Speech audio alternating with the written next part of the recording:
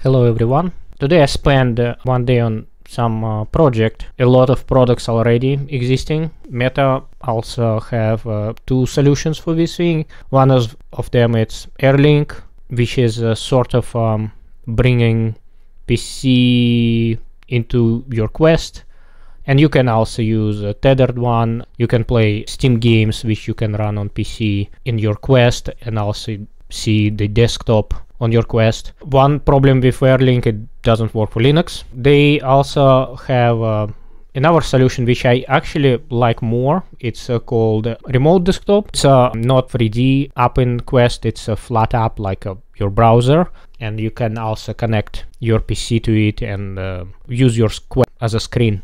It also doesn't work for Linux. There is more solutions, a big screen. I don't think it does work for Linux. It doesn't work for Linux. Also, it's a 3D app, so you can see in the here it's immersed application. So there is another LVR. LVR works for Linux. You can play Steam games over LVR, which is quite cool. So you can install a game on Linux on your Steam and play them. You can play Half-Life Alyx, for example. I had the most success with immersed app, but it's also, it's in name, it's immersed application. I would probably prefer to have something like a remote desktop, but immersed does work for Linux and it has a really low latency, but there is some problems. Audio doesn't work and it's immersed. The controller's a little bit clunky. I use the Vista app the most of the time, then I want to work on my computer through VR. I made the sort of similar as remote desktop. It works for Linux. I just pushed a repository called Screencast. So it's on Mika 314 Screencast. I did it in one day. I used the ChatGPT to make it. So this is the all my communication with ChatGPT to help me. It's quite cool thing. Probably without ChatGPT it would take for me the whole week to do. I did it in just one day with help of ChatGPT. Here's the source code, and I'm going to demo it to you. One thing, I do not know, maybe I'll record it on my iPhone. One thing, first you need to tether it to your computer. Here's it.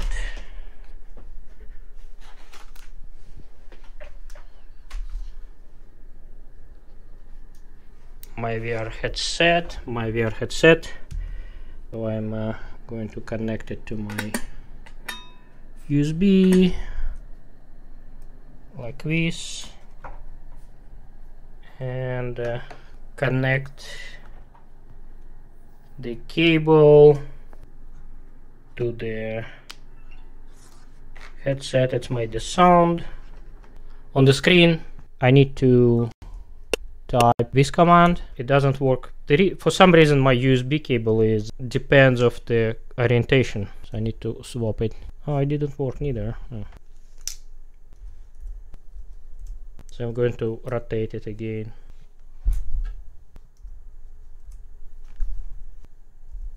Oh, I think it's made two sounds. I think we're good. Yeah, USB detected. Okay. Here we go. Then I need to start screencast. Go in the headset.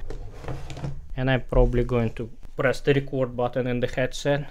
Okay, Meta. Start recording. Starting. Okay, so I'm inside. Here I need to type localhost 8090. And yeah, of course it doesn't work because it's got disconnected. Let me see. Let me, yeah, I'll open the new tab. ADB reverse. TCP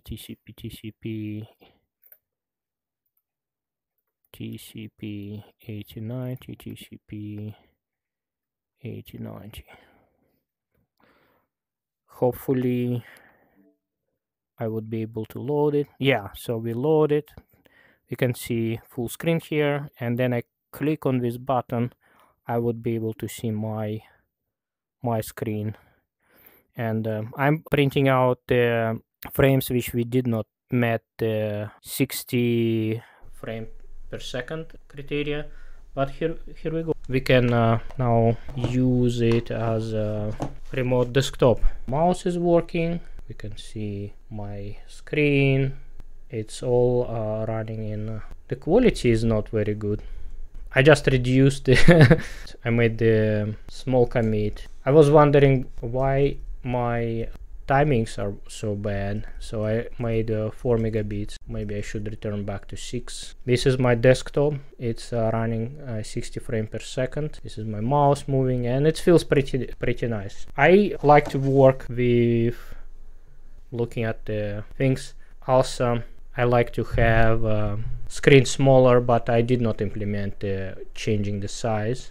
This screen is a bit bigger. Why I like to run is in this mode, like in the browser, because I can watch YouTube. Let me open something mine.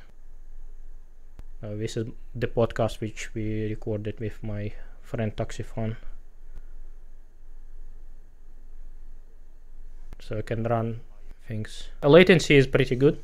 It's running 60 frames per second and it feels really nice. I like to run it 120, but it was really hard to hit 60 FPS in one day. Probably there is some room for optimization. The CPU usage is quite big, so it uses 25% out of my 8 cores plus multi-threading, so 16. So it's 4 threads, fully saturated. It's quite high. Even I set the thread count to 1, but I think one of the biggest CPU usage is the converting from RGB to YUV format. I did it using quite barbaric way to do it. So where is it? RGB to YUV convert. So it's separate file. And I just made 16 threads and did it straightforward. There is a assembly optimization, can improve it probably 8 times if you know how to do this thing. I'm not very good at SSE to assembly. So I asked ChatGPT to do this thing, but it did not work. I do not know very well assembly. So I asked ChatGPT, but it gave me the code, but it did not work. This SIMD RGB to YUV. And it actually did 2 iterations, and I just do not know how to read this thing. I probably need to spend some time. There is a bunch of commands figuring out what's wrong with this code. It generated first iteration, it didn't work, and I said check the code for bugs, and it's like, oh yeah, there is a bugs, and I'm going to fix them, and I did not fix them. There is a room for optimization. It is hitting 60 frames per second quite consistently. There is some drop frames. I think one of the reasons is I build it in debug. Maybe if I recompile it. This one is in release mode, right? Yeah, so there is a all-free optimization. Hopefully this would help to have less dropped frames. So I'm going to restore.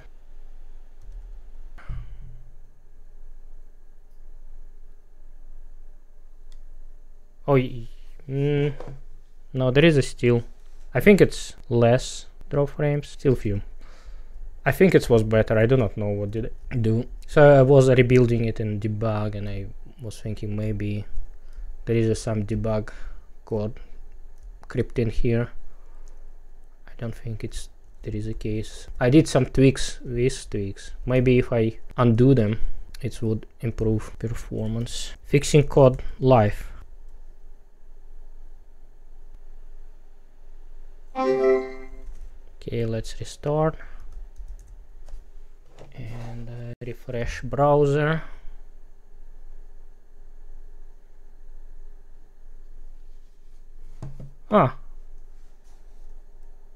It did help.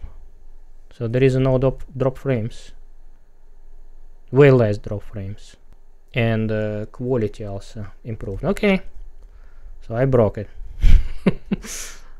So yeah, of course, there is plenty of tuning. I used FFmpeg. The project is with the MIT license, but I used FFmpeg. I do not know if I can. I think I can release it with MIT, but have a link with FFmpeg, because FFmpeg is LGPL. or GPL even. For encoding I was using FFmpeg, no B-frames, so there is no delays, ultra fast. So it's ChatGPT gave me all these parameters, and then it just sends data over WebSockets. And there is a very small client, so it's a client.js. I think the majority of the code is just making the button. Yeah, this is the setting up the button, and then it connects to localhost 8090, which is why we needed this command adb. So this command is creating the tunnel over the USB-C cable to the computer. All requests to 8090 will go to 8090 on my laptop from the Quest. There is a very little decoding code, so this is the code which is decoding and just dumping it on the screen. This is quite a little index HTML. The biggest part is, yeah, having the start button. Beautiful blue color start button. And this is the main code, which is not too much. It's very messy. It's ChatGPT generated. I would probably need to spend some time and clean it up. So this is main, and this is the handmade RGB to YUV conversion. The FFmpeg one was way slower, so I have some timings, right? So there is a timings here. They are drop framed timings, of course, but we can see the color conversion was probably 60 times slower. It was about 6 milliseconds. So now it's 0.1 in worst case. Sometimes it's 2 milliseconds, right? Encoder is pretty good. I was very surprised encoder did not contribute. It was like a color conversion, and encoding is kind of same. Timing, screen grabbing, this is the slowest one. First version was even slower, but ChatGPT helped me to find the faster one, which is with shared memory, SHM version. So you create the image and then you just yeah, this way is way faster, but still kind of takes some time. Can you imagine encoding video, which is the most complicated part? And it's I'm doing it on CPU. I do not know why, but for some reason then I'm doing on GPU, my desktop start lagging. So there is a commented out code which does work, but my cursor become slower and everything just on desktop start lagging. Not sure why it's happening. Yeah, look at this. This is cool stuff. I did it in one day. ChatGPT definitely improving my productivity. Then you know what kind of questions to ask. We can probably try to play some video. With video you would see steering. Let's do this one. So this is slow movement. Oh yeah, you can see, and because it's breakdown in 16 parts, it's like it's not like a one line, it's just the 16 lines across the video.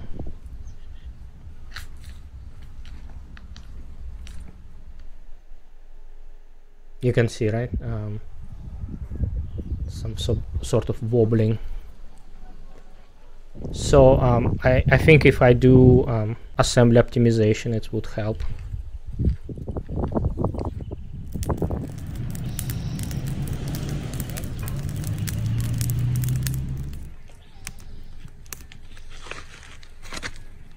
This is the thing. It's super cool, but there is not too much to say.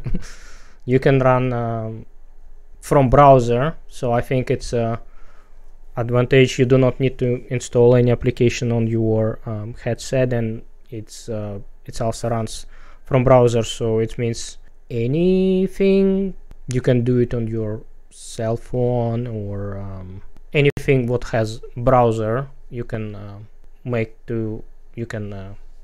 cast your desktop or even our computer, right?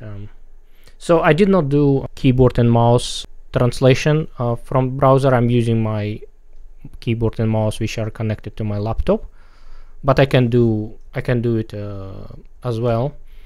The keyboard is not very useful because I'm using headset and there is no keyboard on headset, but for mouse would be nice to sometimes not to grab the mouse, because like if you are I'm already have a controller on my hand, I probably would be nice to click somewhere here, do some clicks directly from the controller, not using the mouse. It should not be hard to implement. I just did not have time to implement. I literally spent one day working on it. Like I woke up in the morning and start working on it, and now I'm done. And put here on my repository. So there is not too much instructions. Essentially, after everything is set up, what you need to do, you just need to connect USB cable, run this command, but you need to install ADB and set it into the developer mode, which is, I guess, every enthusiast should do as soon as they get the Oculus Quest. And then just run the screencast, and then in the browser put this thing. I mentioned already MIT. I want to keep it in MIT, but I do not know how it's compatible with FFmpeg. There is not too much instructions how to build it. I use my tool Codel to build it, and right now it's quite messy because I put flags here directly, but I probably should update my Codel repository and not to make to put them in the config, just to figure out it automatically. Yeah, this is the cool stuff. So yeah, thank you for watching, and hopefully see you next time. Bye.